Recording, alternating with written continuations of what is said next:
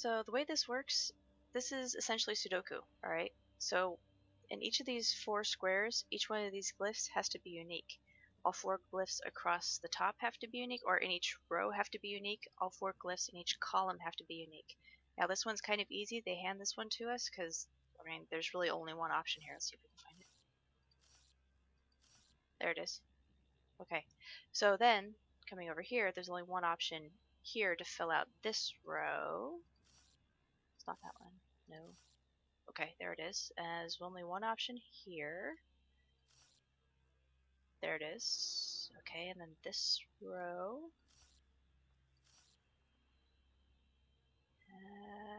That is all unique. Yep, okay, this one. There it is. Okay, this row.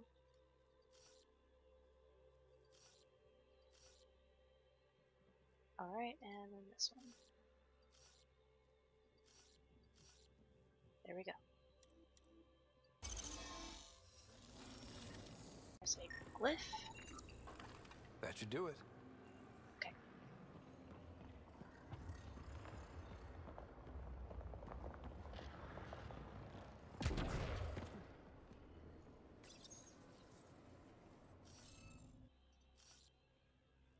There's only one thing this can be, and it's that one. So there's only one thing this can be, which is not that. That one's down there. That's not there. It's okay. That's good. There's one already there. That's unique. Okay. Going somewhere. And this one. Nope. No. No. Okay.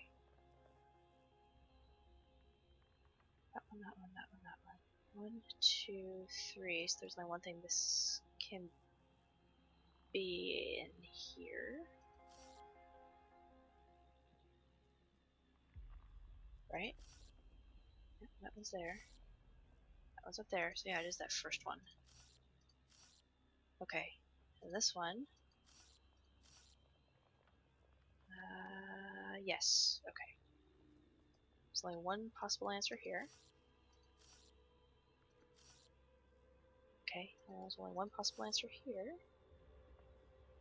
It's not in there. It's not in there. That should be right. Yay! Look at that! Hey, I'm getting better at this.